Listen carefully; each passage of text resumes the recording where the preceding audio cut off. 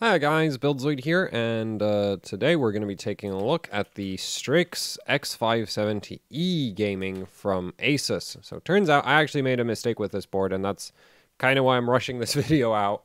When I was doing my video rambling about all the ASUS boards, I just assumed, because this uses almost the exact same VRM layout as like all the other freaking ASUS boards between $300 and $200, I assumed it was the same VRM. That was a mistake on my part. Turns out the VRM on this is extremely similar to the Crosshair 8 Hero, but the thing is, and the feature set is also extremely similar to the Crosshair 8 Hero, but like, my main complaint for the board was, there's the Strix E, 329. This is from Newegg. Like a couple minutes ago, I just ripped this off of Newegg. 329, 359. Significantly better board. Not much of a price difference. I'm not sure why you'd buy this instead of that. And then on scan, so OC UK doesn't actually even have the Strix E. I assume they came to the same conclusion I came to, where it's like, why should we sell this board? This thing doesn't make any sense. But scan does at least list this thing. OC UK didn't, so I couldn't get a price comparison from them. But $389 for the Strix, $399 for the Hero. Why does the Strix E exist? Anyway, so yeah, like the price point aside, I think the price point on this board just doesn't make any sense as far as like, why wouldn't you just buy a Hero instead of this board?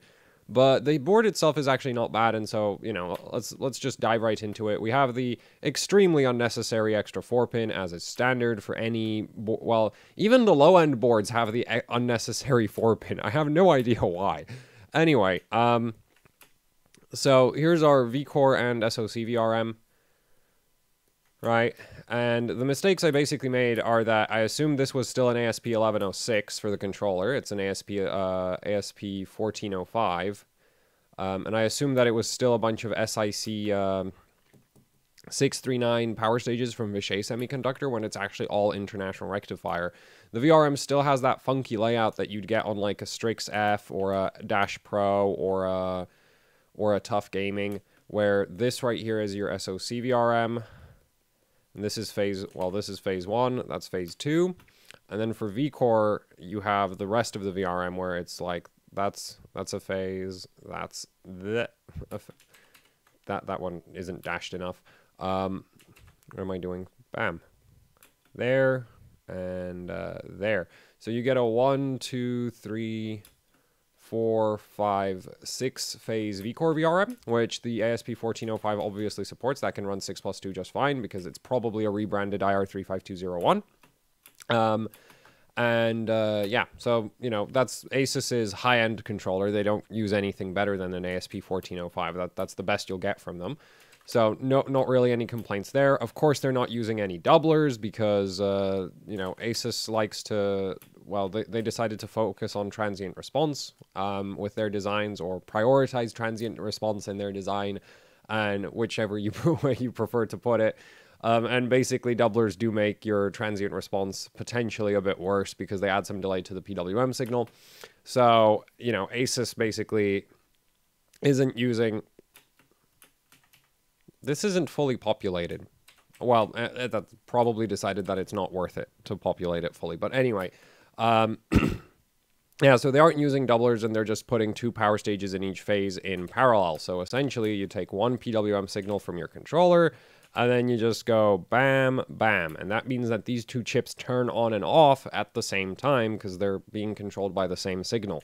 If you had a doubler, they'd alternately fire, and that would basically reduce your input ripple, your output ripple, and that kind of thing. But potentially those are not priorities in your design, or you can also work around like the increased input ripple with just a better input filtering section. So, you know, not really anything particularly wrong with doing what ASUS is doing here. It does reduce the manufacturing cost of the board a bit, but at the same time, it's just like, well, it works. It works just fine. So anyway, for the actual power stages, what we're looking at in the SoC VRM, we have a bunch of IR3553s. And I honestly think they should have, like, I think this board would make a lot more sense.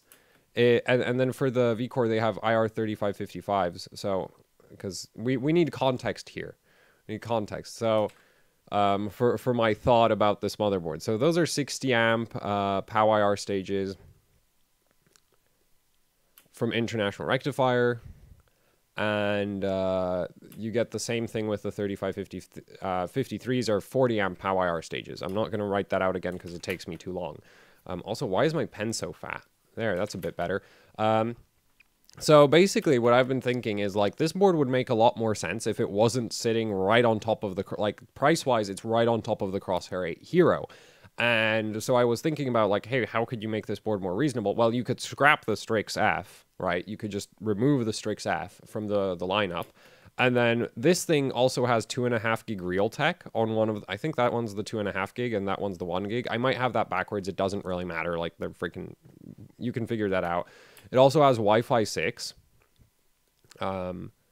So, you know, it kind of has all these sort of expensive features, and I kind of feel like they could have just taken the IR3553s and replaced all of the 3555s with those. Yes, that would decrease the efficiency of the VRM. It's not really a big enough deal to matter, right? Like, this is very much a VRM in that range of really freaking overkill, right? And yes, with the Crosshair 8 Hero, you get more overkill, but I feel like... So they could have gone for 3553s everywhere, which would have reduced the cost of the VRM a bit. They could have scrapped the 2.5 gig Realtek networking, and they could have put this board at $300. I think that would have made this board much more reasonable, because it also has nice features like a postcode. It has BIOS flashback, which is hiding somewhere over there. Actually, no, it's this button right here. That button is BIOS flash. So you can update the BIOS of the motherboard without even having a CPU installed. You also have the K-type thermocouple hole in the CPU socket for extreme overclockers. What else is there? There's, I assume, a daisy chain memory layout, because daisy chain seems to just work the best with... I mean, like, the thing is, I've already seen several QVLs for X570 where daisy chain boards are doing 4,000 megahertz across 32 gigs of RAM. Which makes sense, because daisy chain, you know, well... The thing is, daisy chain has a timing problem, whereas like T-topology tries to just kind of hide that, but in the process ends up being slightly harder to drive overall. Yeah, so, and I've also seen Gigabyte apparently is doing 4,400 megahertz on 32 gigs of RAM with their daisy chain, so it's just like, yeah, daisy chain seems to just work just fine for the Ryzen 3rd gen memory controller. And anyway, so this is probably going to... And as far as I know, all of the ASUS boards should be daisy chain. Also, like, this generally has to... Like, this is generally a daisy chain requirement, though there are some T-topologies that also have this kind of requirement. And this should be daisy chain, so it'll prefer these 2 DIMM slots if you're running 2 sticks, and if you're running 4 sticks, well, you have to fill it out completely. 4x8 seems to have better support than 2x8 across most motherboards... I mean, 2x16. Across most motherboards, just because this is a far easy, like, these are far more common memory sticks, so the board vendors care about having them functioning more. You also have the troubleshooting LEDs over here, and I just realized I got really distracted from the VRM, but I don't have that much time to shoot the video, so we're just gonna randomly transition back to that. The Optimum thing, I think that's just marketing. Like, I wouldn't pay too much attention to it, because to me this is just, oh yeah, ASUS came up with a silly marketing name for their memory layout, whereas nobody else bothers to do that because it's silly.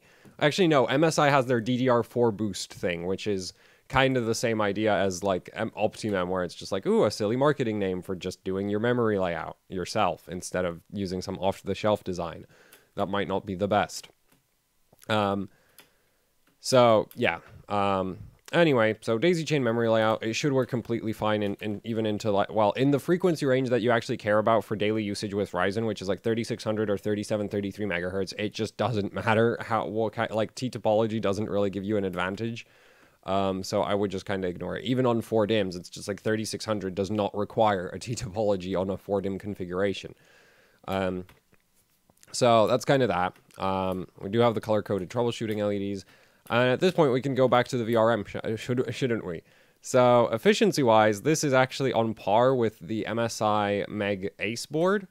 Yeah, so 1.2 volt, because the Meg Ace is, of course, 12 power stages, and this is also 12 power stages. So, I'm ignoring the fact that if you had doublers, you could slightly improve the efficiency of the VRM, because it really is very, very slightly.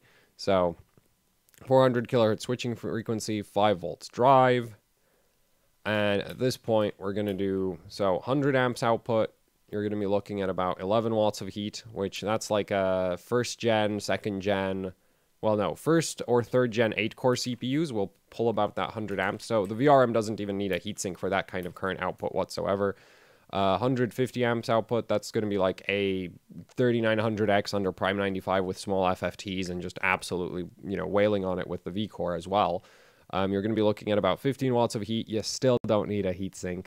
A 2700X actually falls in between these two, so at about 125 amps. But if you run high voltage on a 2700X, you can also get it to like almost 150. Anyway, it's just that if you're pushing that much voltage into a 2700X, that chip will be degrading relatively quickly. 200 amps output, you're going to be looking at about 19 watts of heat.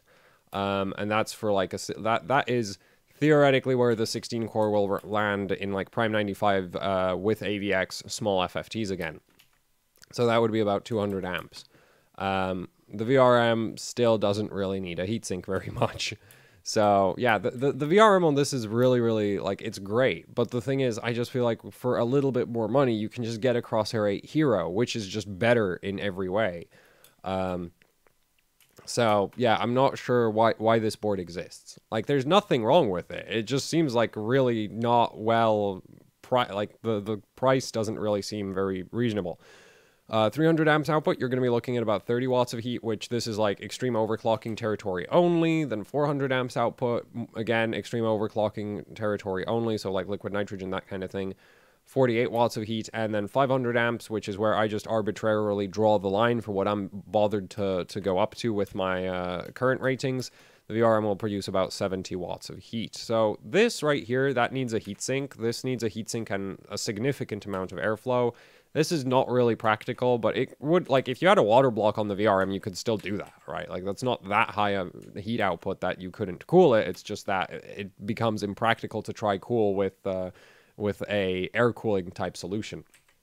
So yeah, you know, VRM on this is absolutely great. It's just that the price point of this motherboard doesn't make any sense as far as I'm concerned. That's really my only complaint for it. It's just like $389, $399. And this gets a 7+1 VRM and just more overclocking features in general. Whereas, and yeah, it's just, okay, so you lose the Wi-Fi 6, but I feel like, I don't know. I feel like there should be more of a price gap between these two boards, and I feel like the way ASUS could have achieved that is if they just removed the 2.5 gig LAN and downgraded the VRM a bit. And that I think would have made for an overall more interesting motherboard, because they'd have a cheaper offering with the postcode, right? Because like that's kind of the highlight for me with this board is not so much the VRM, it's the fact that you get a postcode, but you can get boards with postcodes for less than this. Like there's the X570 Tai Chi. Which, yes, you lose the 2.5 gig LAN, but you get a postcode, and it's much cheaper. So, yeah, that's basically why I'm not a fan of this board. Is just like the price point doesn't really make a ton of sense. But other than that, like, it's not a bad board, just not very, I don't know. It just, yeah, price doesn't make a ton of sense in my opinion. We already were on the back of the board, so yeah, there's not really much to see here. ASUS is doing a ground fill over the memory traces on the back, or maybe all the memory traces are in like on the other side of the board. So they're not doing the thing where like MSI actually has a ground fill on top of their memory layout as well as on the back of the board. And interestingly enough, Gigabyte isn't bothering to do anything with this kind of thing, but I'm not sure how much impact that has in reality. So, you know, it's just like we'll see. Like, that's one of those things is like, yeah, you can look at what's kind of going on with the memory layout, but ultimately you just have to test it. That's very much one thing you just have to test. And I'd say the VRM is the same situation, except the VRM is an absolute nightmare to do comparisons between boards because like your software voltage readings are not reliable. Not across different board vendors, not like actually not even across different motherboard SKUs from the same vendor. It's just like only with it like, so yeah, it's just yeah, there's a few things that you absolutely have to test. But this board's not like, there's nothing really particularly wrong with this board. Just the price point is kind of ridiculous. Oh, and I forgot to take a look at the VRM heatsink. So there's our heatsink. Nothing super, like, super high surface area or anything like that. But at the same time, like, as I said, for normal loading, this VRM doesn't really need a heatsink in the first place. So this is going to be more than plenty for the kind of heat output that this VRM is going to be running, even with a 3950X, right? So, yeah. It really, like, you know, doesn't have that much surface area. Well, it could be a lot worse. You know, we do have, like, the shelf fins like that, and then obviously this top one and that. So yeah, decent amount of surface area, but you could obviously get a heatsink design that has way more surface area. It's just that it wouldn't really do anything because the VRM doesn't really, like, there's no real reason to bother with like a super thermally efficient heatsink design when your VRM is this freaking efficient. So yeah, that's kind of that. That's the Strix E. Whoa, this video is short. How did I manage that? 15 minutes for a motherboard PCB breakdown. So yeah, that's the X570 Strix. Strix X570-E gaming from ASUS. It's a perfectly good board, except for the part where it competes too closely in price tag with the Crosshair 8 Hero. And also you could just look at a lot of, like, because there are motherboards that are in the same category in terms of like performance as the Crosshair 8 Hero, as well as features, like say the X570 Master from Gigabyte, or the X570, like the Tai Chi. Actually, if you don't care about the 2.5 gig Realtek, there's the Tai Chi, of course, which I think is a really interesting board. There's the Meg Ace is actually one of the more expensive boards in this price range. So yeah, like this board's going up again. Like it's too close to that, you know, really what I consider the very overkill X570 motherboards, where you just kind of get everything you could ever want with your board range, and price wise this is not far from that. And it doesn't have everything. Like, yes, it added the postcode, and it has like 95% of what you need in a like 95% of what I'd want in a motherboard. But I feel like they could have, you know, maybe chopped down the VRM, chopped off the 2.5 gig, and made it cheaper. I think that would have been much more reasonable as a motherboard. So yeah, that's the Strix X570-E gaming. Thanks for watching. Like, share, subscribe, leave any comments, questions, suggestions down in the comment section below. And if you'd like to support what I do here with actually hardcore overclocking, I have a Patreon. There's also Teespring. You can buy shirts, posters, hoodies, stickers all on Teespring. There's a link in the description down in the description below. There's a link to that. And for Patreon, is if you don't want to buy anything, you can just support me directly through Patreon. So that's it for the video. Thanks for watching, and goodbye.